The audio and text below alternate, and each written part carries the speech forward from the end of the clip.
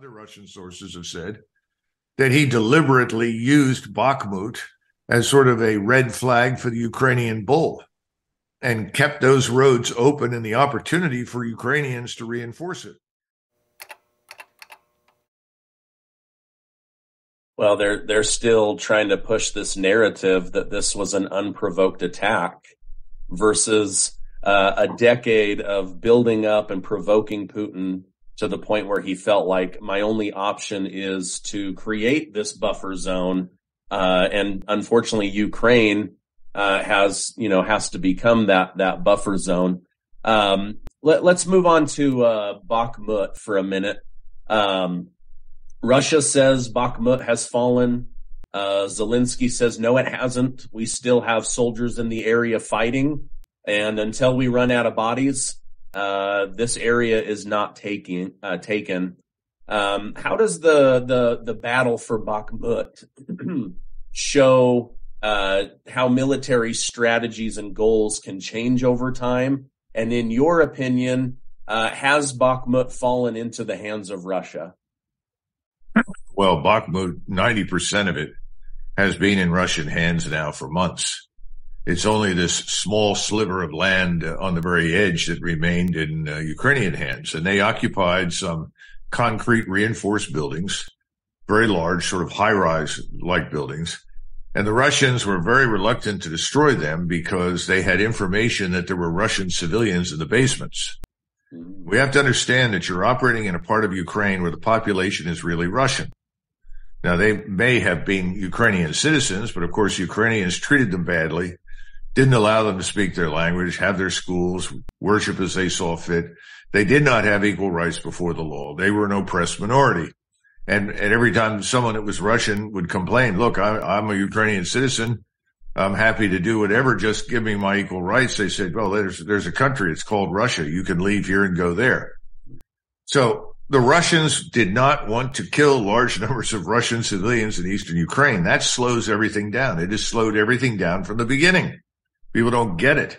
That's been a major constraint on the conduct of Russian military operations. Secondly, they then saw virtue in necessity to some extent. Remember, Surovikin comes in. He's from the aerospace forces. He takes over the theater in the fall, completely changes the chain of command, streamlines it, creates unity of command. And he decides that as long as the Russians are building up their forces for future operations against Ukrainians, that he's going to run now what I would call a relatively elastic defense, an economy of force operation. In other words, to use minimal force to maintain control of the areas that the Russians have, while at the same time enticing the Ukrainians in to fight, inviting them in essentially to attack. Bakhmut suddenly became very attractive to him. We now know from what Mr. Prigozhin has said and other Russian sources have said that he deliberately used Bakhmut as sort of a red flag for the Ukrainian bull and kept those roads open and the opportunity for Ukrainians to reinforce it. Now, we see a lot of evidence that upwards of 50,000 Ukrainian soldiers were killed in and around Bakhmut. That's a huge number of people. We know at least that many were wounded. And the bad news with a lot of the Ukrainian wounded is that they never returned to duty. So the Russians have been pretty good at getting somewhere around 70 to 80% of their soldiers back to the front lines after a couple of months of recuperation. The Ukrainians have been unable to do that for a whole range of reasons. So the losses were really staggering. And I think it is not an exaggeration to suggest that Bakhmut really is the graveyard of the Ukrainian army. And Zelensky's obsession with Bakhmut is on par with Hitler's obsession with Stalingrad. And what people don't understand is that the Germans didn't have to have or occupy or control Stalingrad. Long before the Sixth Army even arrived on the Volga River, the only thing of value in Stalingrad was an aircraft factory, a place where the Russians were literally building fighters. That was destroyed by the German Air Force. There was really no reason to, overreach with your forces and go that far east. But then Hitler did it. He was sort of attracted to this. Well, it's called Stalingrad. So this is a kind of strategic grudge match with Stalin.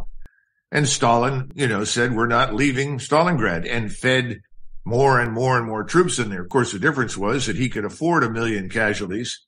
The Germans could not. So the bottom line is Zelensky has treated Bakhmut in the same way. It becomes a symbol of Ukrainian resistance. And I think we're probably equally guilty of encouraging him to do that. And instead of being a symbol of resistance, it was just a sponge for blood. And that's why, I think in retrospect, 2, 3, 4 years from now, people will look back on this war and they will say, well, Bakhmut was a huge turning point because the Ukrainians couldn't replace their losses. They couldn't replace all the equipment losses. And the Russians took very few casualties and lost almost no equipment. The outcome was a catastrophe for Ukraine. And I think that's pretty clear. But of course, the mainstream media has its script. They're going to continue to read from it. They're not going to tell you the truth. And until you have, I really say this all the time, and it's depressing to me, but I guess until you have Russian forces on the west side of the Dnieper and they overrun Odessa and they move north and take Kharkov, people will finally recognize, my goodness, what happened to the great victory? What happened to the inevitable Ukrainian success story? Then maybe people will wise up. Yeah. I do. Joining us now to weigh in on the war and these latest revelations concerning equipment, financing, the jets, you name it, and for some truth, he's a former advisor to the SecDef under Trump, our pal, Colonel Doug Macgregor. Colonel, welcome back to the program. Where do I begin? Jets, money, he said, she said, cities are overrun. No, they're not. I guess let's go with the latest. A major city. Zelensky says, nope, we still have it. Russia says, nope, we've got it. Fill us in. No, I think that's a good place to start because I think historically Bakhmut in Ukraine will be remembered as the graveyard of the Ukrainian army. Bakhmut was a place that the Russians could have taken a long time ago. They made a deliberate decision not to do it. And they left roads available and open to the north and to the west so that the Ukrainians could pour forces into the place. We now think that at least 50,000 Ukrainian troops were killed there, probably more, and obviously many, many more wounded.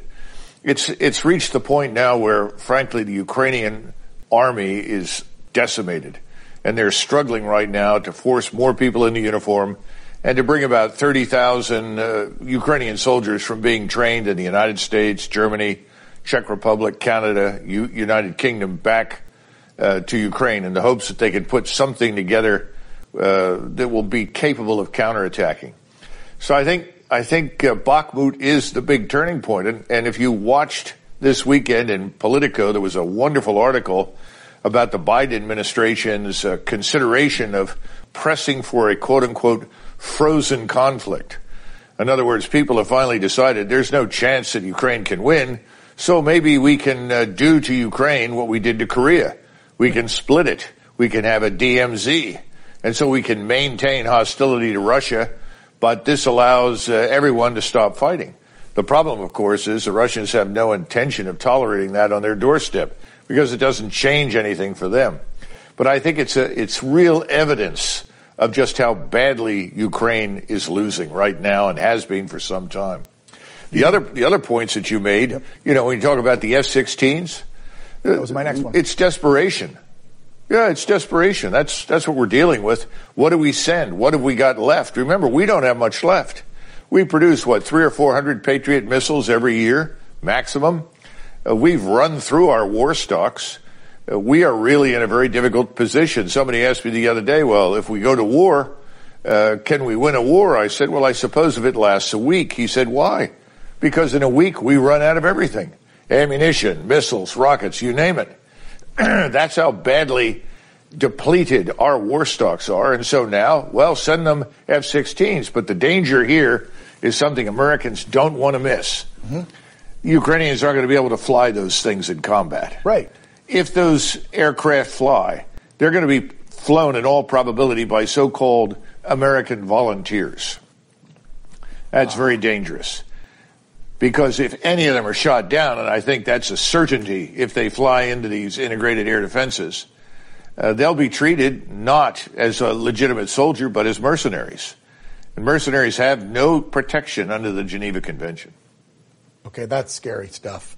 I guess I'll just end with money, because Joe just approved another $375 million, and then we've got the underestimate because some official, one person, nobody caught this at the Pentagon. I mean, Doug, you were there. I know we have dumb people working in our federal government, but how the hell do you go evaluate equipment worth $3 billion and you because you didn't know it was used versus new? I mean, that doesn't take a Harvard PhD or anything, does it?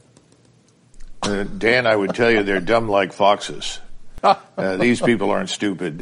They're just deceitful and dishonest. And we have a problem. We have a problem in the Department of Defense and have had it for at least 2 or 3 decades. We can't really audit the defense budget. Nobody really knows how much money is spent and where it all goes. So that's problem number one.